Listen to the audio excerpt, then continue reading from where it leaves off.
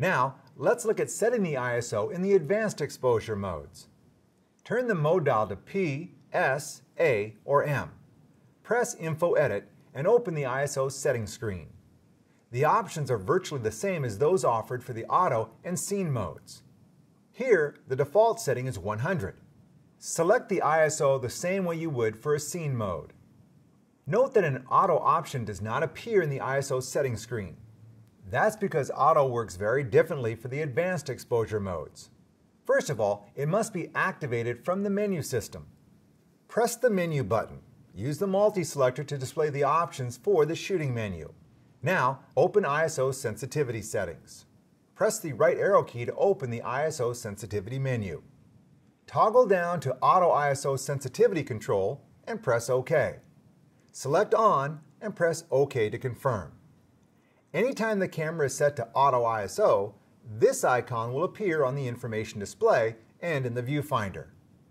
When Auto ISO is activated, the camera doesn't simply take over the ISO function. Instead, Auto serves as a safety net. The goal is to avoid an incorrect exposure. As you shoot, the camera will use your manually selected ISO. If the camera cannot achieve a correct exposure, it will engage Auto ISO. The camera will select a new ISO that allows it to set a correct exposure. Anytime Auto ISO is active, this icon will blink in the information display and in the viewfinder.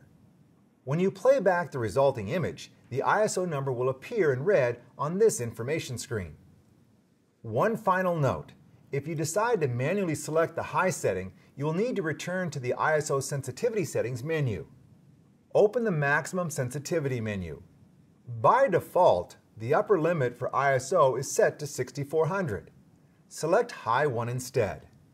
It's more likely, however, that you will use the maximum sensitivity menu to set a lower limit for ISO. If the camera needs to step in and change the ISO speed, it will not be able to select a value above this limit. Choose a value that is high enough to allow for faster shutter speeds. At the same time, you don't want an ISO speed that is too high. Remember, high ISO speeds add digital noise to your images. Your goal will be to introduce as little amplification as possible. At the same time, the camera must be able to set a fast enough shutter speed to avoid blur.